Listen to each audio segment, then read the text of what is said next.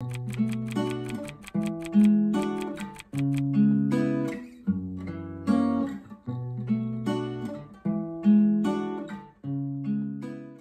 guys, welcome back to another video. Today I'm going to be teaching you how to play Honesty by Pink Sweat on guitar. So for this song, if you want to play it at the original key, you're not going to need a capo, but if you do want to take it up a couple keys while singing, then you're more than welcome to put it on any fret that you like. So for this song, we're only going to need to learn 2 chord sequences with 5 chords total. So if I write out the sequences over here, the first sequence is going to include chords number 1, 2, 3, 4. And then the second sequence is going to include chords 1, 2, 3, 5. So chords 1 through 3 you use in both sequences, but at the end of each sequence, you just change the last chord. And these 2 chord sequences are going to be used out throughout the whole entire song. So I'm going to start by numbering the strings 1 to 6, 1 being the thinnest and 6 being the thickest. So for this first chord, it's a bar chord, but I found like bar chords are pretty hard and pretty advanced, and it usually hurts your finger to, press down all the strings with just one finger. So what I found that works for me is just press down the strings that need to be played. So instead of pressing all the strings, you only press down the ones that you're going to play, because this is just easier for me and it doesn't hurt my finger as much and the sound comes out more clearly. So for the first chord, we're going to be on the 7th fret. So 1, 2, 3, 4, 5, 6, 7 here. And if you see, there's going to be a dot here. It's the second dot from the beginning. So right here, this is your 7th fret. So you're going to need to have 7th fret on your 6th string, 4th string, 3rd string, and your 2nd string. So again, you can play this with the bar chord, which is just having your first finger all the way across all the strings of the 7th fret, or you can just press the strings individually. But what I like to do is press each of the strings individually. So for this chord, you're going to need to press down the 7th fret on the 6th string with your index finger, 7th fret on the 4th string with your middle finger, 7th fret on the 3rd string with your ring finger, and 7th fret on your 2nd string with your pinky finger, like this. And the plucking pattern here is going to be you pluck your 6th, and then 4th, and then 2nd and 3rd strings together. So it's going to sound like this.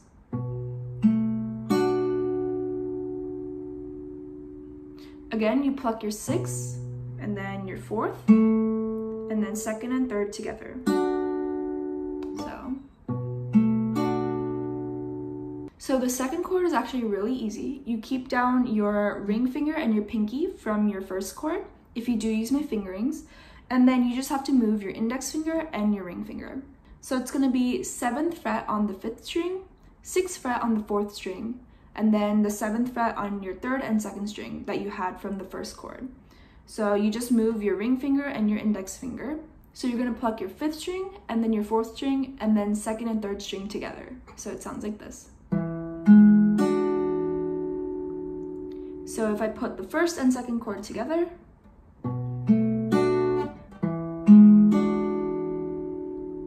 so for the 3rd chord, we're gonna need to use a bar chord, but it doesn't go across all the strings. It goes across only 5 of them, so it makes it, a little bit easier, but I think this one's gonna require the most practice. So for the 3rd chord, you're gonna need to press 4th fret on the 5th string, 6th fret on the 4th string, 4th fret on the 3rd string, and that's held down with your bar chord right here, and then 5th fret on the 2nd string. So for this chord, you're going to need to pluck 5th string, 4th string, and then 2nd and 3rd together. So I'm going to put the first 3 chords together.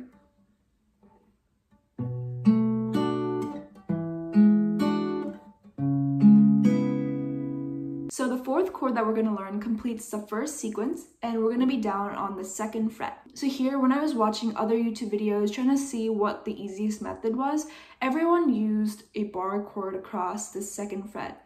But I found this very hard for me, and it usually hurts my fingers and the sound wouldn't even come out great. So what I learned is I can use my thumb instead of having to go across all the strings. So for this one, you're going to need to press down 2nd fret on the 6th string, 2nd fret on the 4th string, 3rd fret on the 3rd string, and 2nd fret on the 2nd string. So for the 2nd fret on the 6th string here, instead of using your index finger, you can use your thumb. And then you press your 2nd fret on the 4th string with your index finger, 3rd fret on the 3rd string with your ring finger, and then 2nd fret on the 2nd string with your middle finger. So it's gonna look like a little triangle over here, and then you just add your thumb. And the plucking pattern for the 4th chord is 6th string, 4th string, and then 2nd and 3rd together. So I'm gonna put chords number 1 through 4 together, and this is gonna be your first sequence of chords.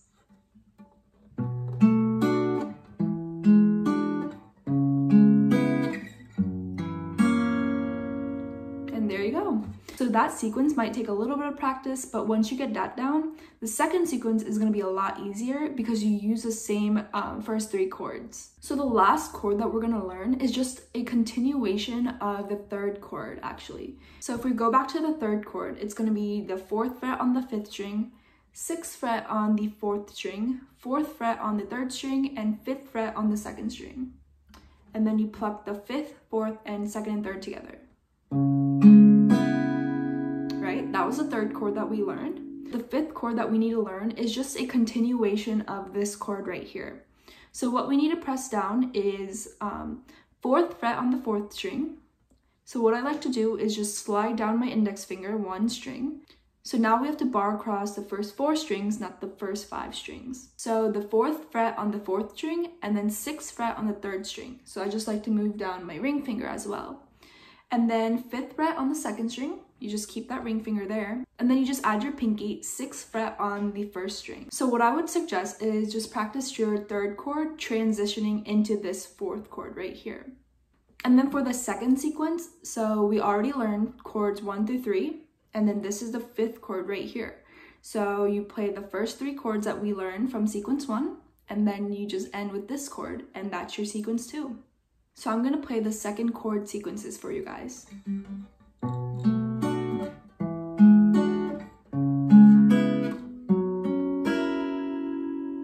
And there you go. So now I'm gonna put the first sequence and the 2nd sequence together.